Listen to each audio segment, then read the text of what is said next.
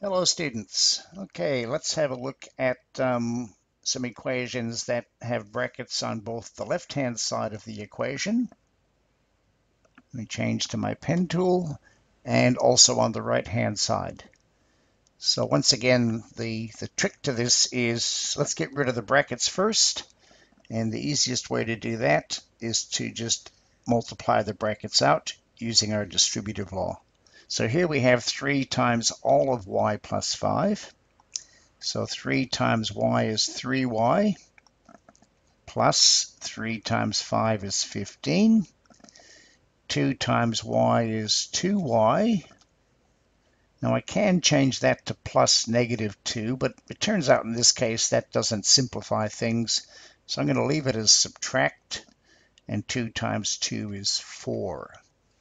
So step one, if I've got brackets on both sides of the equation, is expand the brackets. Okay, now we've seen equations like this before. I've got a term involving y on the left, I've got a term involving y on the right. So the next step I have to do is to get the variable on the unknown on only one side of the equation. So the easiest way to do that is to subtract 2y from both sides. In fact, I will change that to plus negative. It just turns out in this case, I think it's going to be a bit easier, at least for me. 3y subtract 2y is just 1y, or just y, plus 15 equals 2y minus 2y cancels out, and that leaves me with -4. And the last step is the opposite of adding 15 is taking 15. Those cancel out, and y equals -4 subtract 15 is -19. Okay, let's just do a quick check to see if that is correct. So -19 plus 5 is -14. -14 times 3 is -42. So the left-hand side evaluates to -42.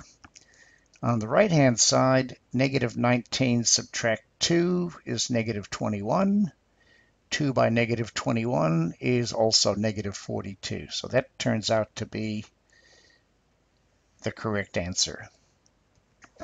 Okay, let's look at slightly harder equation. In this case, the expression inside the brackets has a coefficient on the variable, or on the unknown, sorry. In both there, I've got a 5m, not just an m, and here I've got a 3m and not just an m. And of course, I've also got a subtract there. Okay, let's go ahead and use our distributive law on both sides. 3 times 5m is 15m, plus 3 times 4 is 12, equals, I'll change that to plus the negative, 4 times 2 is 8, plus 4 times -3m is -12m. Okay, now what am I going to do to both sides? I got a 15m on this side, a -12m on that side. Now, the operation that I do, I want to avoid a negative coefficient if possible. So if I subtract 15m from there and subtract 15m from there, I'm going to end up with -12 subtract 15. That's -27m. Well, I don't want to do that. It's not incorrect, it just means that the next step is going to be a bit harder. So a better thing to do is to add the positive 12m, and add the positive 12m. So again, we have to do the same thing to both sides. Minus 12m plus 12m goes to 0, leaving just 8 on the left-hand side. 15m plus 12m is 27m plus 12. And now we're down to solving a two-step equation, which we've done before. So we can subtract 12 from both sides. Plus 12 minus 12 cancels out. leaving just 27m on the left. 8 subtract 12 is negative 4. And the last step is divide both sides by negative 20. Divide both sides by 27. They cross out. M equals negative 4 on 27. So once again, substituting that in for m on both sides and showing that each of these expressions evaluates to the same value is pretty tricky. So in this case, the best way to check the solution is just to work through the steps and make sure you haven't made any mistakes. Okay, here's a couple for you to have a go at. So turn the video off. Once you've finished, come back and we'll check the answers. Okay, welcome back. Okay, let's go ahead and start by expanding out the brackets on the left.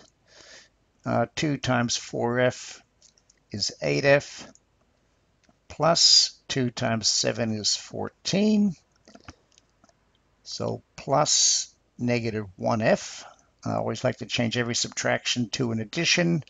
And if there's not a coefficient on a variable, it's just a 1. So 3 times 5 is 15, plus 3 times negative 1f is negative 3f.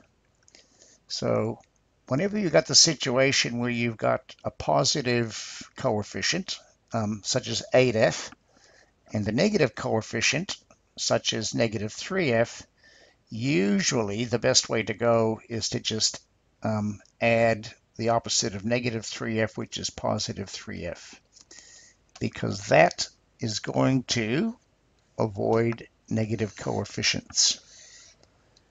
Negative 3f plus positive 3f goes to 0, or sometimes we say they cancel each other out. 8f plus 3f is 11f plus 14.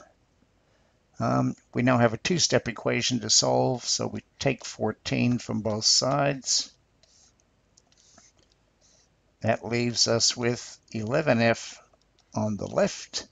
15 minus 14 is 1. Divide both sides by 11. And answer is f equals,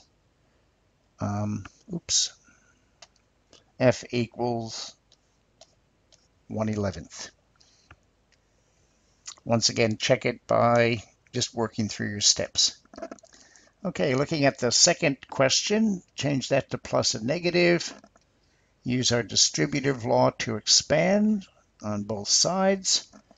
And we get 6h plus negative 12